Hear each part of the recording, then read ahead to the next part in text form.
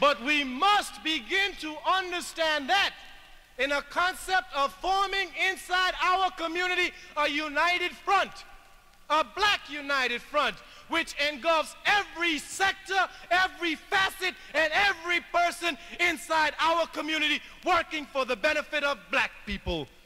Working for the benefit of black freedom people. Up in them hallways. And everybody know that when you in solitary confinement, that's a long day. And you do it just because you're the Minister of Defense, trying to defend your people was his intent. So for all of y'all, I like y'all to scream it until you are bent. Free! Conway! Free! Conway! Free! Conway! Free! Conway!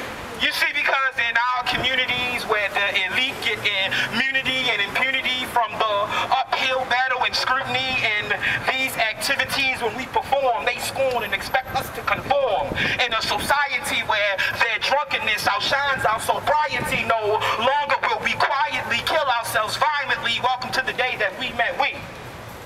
You see, because we need to free Conway! Free Conway! Free Conway! Free Conway! Free Conway! Free Conway! Free Conway! Free Conway! How do you manage collateral damage, community standards, development practice? If the devil done planned it, your levels unbalanced, rotation off axis, educational practice is second place to the baggage, you see. Free! Conway! Free! Conway! Free! Conway! We got the bandage, let us like sandwich, repair like Scandis, colonial anguish. I know we can change it, roll over and range it, reconstruct, sustain it. Is it not, ain't it? The picture has been painted of a black utopia, black thought and culture cornucopia.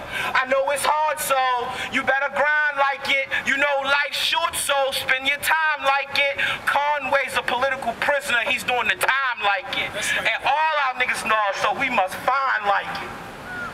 Free!